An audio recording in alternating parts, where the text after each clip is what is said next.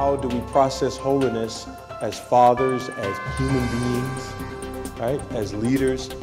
How does it work out in our lives? So let's just start with any reflections that you may have, and maybe you can speak to the subject. Yeah, thanks. Holiness, wow. That's a big topic. It's a big word. For me, holiness means the otherness. The parts of life that are completely other than me, or the experience that's completely other. I think about this passage with Moses, and he has this encounter. He's not afraid of the fire. He's actually curious. He goes over to the bush, but it's when God speaks and lets him know who he is that he becomes frightened, because there's something that's so other than himself. And that's my experience in my life, in moments of holiness, is the encounter of something that is so much bigger than anything I could ever imagine or know or ever experience. You got me thinking. When it was bigger than him, and it also summoned him in a way, it said to him, take off your shoes. It may mean something. He has to give up something of himself in the presence of that otherness. Can't be protected. Wow. Can't be guarded. You can run from it, but if you're going to be in the otherness, you're going to be as you are. The Old Testament, that language too for taking off your shoes is as intimate as it can be. That's that ultimate symbol of intimacy, or our feet. And I think that's what God is saying to him. If you're going to abide with me, you're going to be with me. There's not going to be anything left of you. It's going to be an all-consuming fire, and I'm going to use you as I want to use you. And if you trust in me, you're going to be overwhelmed. But also, what's exciting is that Moses had just been running from Pharaoh because he had killed the Egyptian slave master. And in a way, do you see it as being somewhat like God is saying to him, okay, quit running. You've confronted the otherness now. Take it off, quit running. Sort of that symbol of, okay, stop it here. The buck stops. Oh, yeah. Jump in, Jeff. I'm not trying to. I think he's saying, quit running, but notice where he sends him. He sends him right back to the greatest threat. Wow. And I think that's, in my life, the way Christ works, the way God works.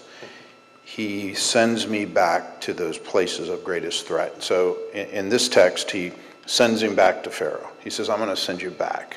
Pharaoh knows who he is. I mean, he lived with Pharaoh. Pharaoh his desires to kill him. That's why I ran away.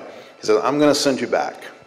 And it's like Paul when he's blinded and he goes to Ananias, and God says, Ananias, I want you to do this for him. Paul's going to come, and Ananias has got to be thinking, you got to be crazy.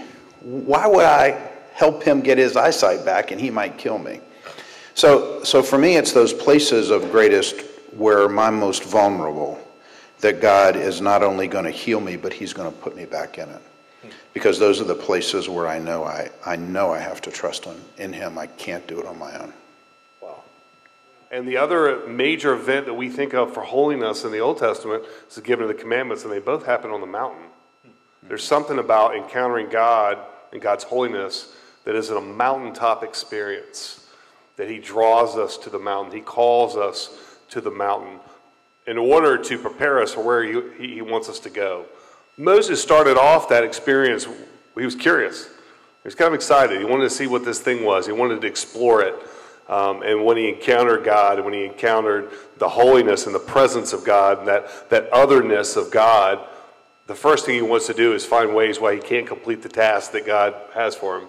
Mm-hmm. He was okay with taking his shoes off, but to be sent back down to the valley, to be sent back to Egypt, to go back to Pharaoh, to go back to God's people, to respond to what God has told him to do, became a challenge for him instantly. Also, the otherness of God is beautiful. It's attractive. Oftentimes people are attracted to the beauty of God, the glory of God, the majesty of God, the blessings of God. God is attractive, right? But then God summons us to enjoy that, to participate. But there's something we must do. Mm-hmm. And in this case, he had to take off his shoes. Yeah, right? Anyway, just a thought. I wonder if we could back up real quick. You said something I wanted to get maybe Jim's input on when you talked about the attractiveness or beauty of God's holiness.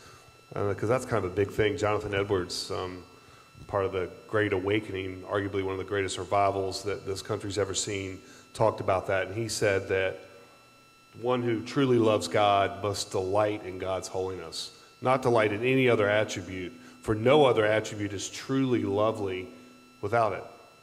I wonder if we might, before we press forward, just talk about that, or so share some thoughts on the beauty of God's holiness. Yeah, what's beautiful? And that's a really good question. What is beauty? How do I know something's beautiful? How do you know it? I think it moves you, causes you, it draws something from you, a desire, a love, and to be overwhelmed in a sense, to see something that's beautiful. I think the beauty of God always compels us to action. I think if it's beauty for the sake of beauty, it's not of God.